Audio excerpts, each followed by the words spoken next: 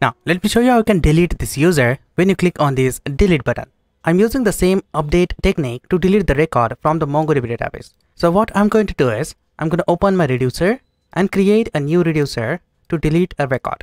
So when I click on this button, I'm going to pass the current ID of the user to the reducer. And using that ID, I'm going to delete that user. So here inside this reducer, I'm going to create a new action. So I'm going to specify action name delete action. That's upon you. You can specify any name to this action. And I'm going to specify here a function. Just out of that, to this action, we specify two properties, state and action. And using the state, you can get the current state. So I'm going to say here state.client. And then I'm going to access a new property. So let me specify that new property to the initial state. Here, I'm going to pass comma and specify delete ID. And then specify here colon and then specify here null. The default value of this delete ID is null. So let me just specify here client.delete ID is equal to action.payload. Now when you call this delete action, I'm going to pass value to this delete ID. And when we have value to this delete ID, then I'm going to delete that record. Let me first save these changes back to the table. Here you can see right down here, we have the delete button. Let me call here on click event to this button. So we pass here on click, and inside this, here I'm going to say on delete. Let me create this handler function. So at the top here, I'm going to say constant on delete, and then I'm going to pass here the handler function. And then here I'm going to say if the form is not visible, then execute the delete action. So I'm going to say here if the form is not visible, only then delete the record. So I'm going to say here dispatch, and inside this dispatch function, you call the delete action. So at the top here, you need to import that first. You call this delete action right here, but wait, you need to first export this delete action. Right down here, you need to call comma and pass delete action. Save this file back to the table, call import this delete action right here, scroll down and then specify that delete action inside this dispatch, something like this. And then you pass your ID to this delete action. Now this is going to change the value of this delete ID. And here you have the current user ID when you click on this delete button. I want to ask the user that really want to delete the record. If he click on yes, then we delete the record, otherwise cancel the transaction. So I'm going to open my pages, and here I have the index.js file. So inside this index.js, right here I'm going to create a new component. So scroll down, right down here, I'm going to say function delete component, and then I'm going to pass here return statement. And using this return statement, I'm going to return a div with some Tailwind classes. So we specify here flex, gap is going to be 5. Inside this div, I'm going to first add a paragraph and then say, are you sure? And then create here two buttons. So the first button is yes, and then second button is no. Let me save this, copy this delete component and specify that just after this division tag, right down here. Something like this. Save this file back to the project, and you can see you're going to have this question here. Let me specify some styling to it. So to this button, we specify class name flex bg red 500. Text is going to be white, padding x 4, padding y 2. Then I'm going to specify border rounded md, and I'm going to add some hover effect. So I'm going to say here hover bg rows 500. And when the user hover on this button, I'm also going to change the border color, border red 500, and hover text gray 50. Let me copy all these classes and then specify that to this second button. So we specify here class name and specify all these classes here. But what I want, instead of specifying this red color, now I'm going to change this to green.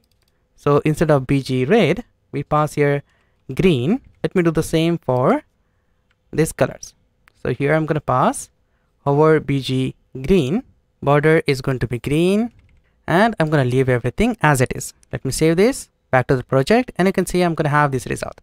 Oops, I think I misspelled something here. It's green. You can see I'm going to have the result. Now instead of this paragraph, if I specify here button, then I don't have to specify any space to this question. Now once we have the UI, when the user click on this yes button, then we are going to delete the record. When the user click on this no button, then we are going to cancel the transaction. But before that, let me add an icon to this yes and to this no button. Let me just click on this yes and no. Here I'm going to add a span tag to this yes with some classes. So I'm going to specify class name padding x1, and inside this span tag right here, I'm going to specify the icon. I'm using here bi x icon. Let me import this icon at the top. So let me copy this and specify that at the top right here. Do the same for this second button. So let me copy this span tag and specify that right here. And instead of bix, I'm going to specify here bi check, and then import that right up here. You can see I'm going to have these icons here. What I want, when the user click on this yes button, I'm going to execute the handler function. We are going to create these handler functions inside this parent component. So to this delete component, we are going to pass that handler functions. So here I'm going to say delete handler, and we're also going to say cancel handler. Now when the user click on this no button, I'm going to call this cancel handler. When the user click on this yes button, I'm going to call this delete handler. And we are going to create both these handlers inside this parent component. Let me pass this first to these buttons. So here to this first button, we specify on click delete handler, and to this no button, we pass on click cancel handler. And at the top right up here, you need to pass both these handler functions to this component. So right up here, I'm going to say constant cancel handler is equal to, and then I'm going to create here a function something like this, and then you also need to create a delete handler. So right up here, you need to say constant delete handler is equal to, and then pass the function here. And then you have to pass both these functions to this delete component. So I'm going to just copy this object and then specify that right here. So inside this delete user, I'm going to call my helper function, this one, delete user. If you want, you can call here a mutation as well, and then specify your delete function to it. That is the exercise for you. You have to call this delete user inside a mutation and then specify to this delete handler. Just for now, I'm directly going to call this function. So here I'm going to first say async, and inside this delete handler, I'm going to say await delete user. Now because I don't have this delete user, we need to first import that. So I'm going to first import this, and then here I'm going to call this delete user. But as you know, to this delete user, we need to pass the user ID. So to get the user ID right here at the top here, as you know, we can get the user ID using this statement.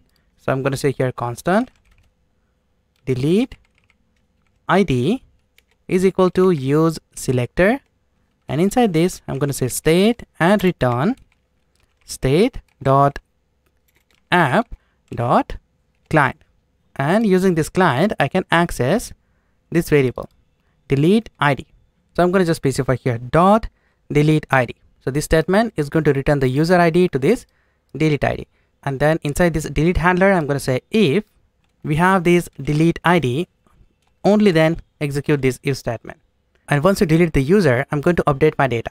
At the top right up here, I'm going to say use query client from React query, and then I'm using this use query client right here. So I'm going to say constant query client is equal to use query client, and using this I'm going to update the records.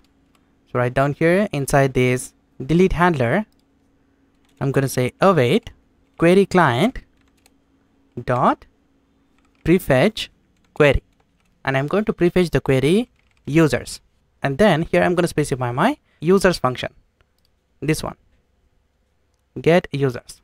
So let me pass that right up here, get users, and then I'm going to pass that to this query client. And after that, I'm going to say await dispatch delete action. So we need to first import the delete action. So at the top right up here, I'm going to say comma delete action, copy this delete action, and then specify that right here, and then specify value null. So I'm going to just specify the initial value to this delete action once the data is successfully deleted.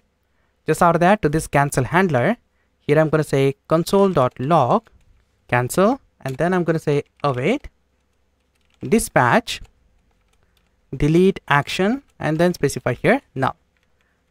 don't forget to specify here a sync, because this is the synchronous function. Back to the project and reload it. Now what I want, when I click on this button, only then I want to display this message. So inside this project, right inside this return statement, here instead of this delete component, I'm only going to display this delete component when I have value inside the delete ID. So let me first cut this statement, and here I'm going to say delete ID. If I have value here, then return this delete component. Otherwise, return nothing. Save this, and now when I click on this delete button, you can see I'm going to have this question. Are you sure you want to delete this record? When I click on this no, it's going to hide this component. And inside this console, you can see we have this cancel message. But if I click on yes, it's going to delete this record. Let me show you. When I click on this delete button, I'm going to have this component. And when I click on this yes, oops, I think I misspelled something. Yeah, I forgot to specify here user ID. As you know, inside this helper function, here to this delete user, you need to pass the user ID. You're going to have this user ID right here. So you pass here delete ID here. Something like this. Let me save this, reload the browser. And now when I click on this delete button and click on this yes, you can see it's going to delete this record. When I reload the browser, now I'm only going to have 2 records inside my database. So this is going to delete this record completely from the backend. So now I hope you understand how you can read, update, delete, and create a new record using the MongoDB database. If you have any question related to this topic, don't forget to comment. If you find anything useful, don't forget to press the like button, share this video with your friends, subscribe for more latest videos. That is all for now. I will see you in the next one.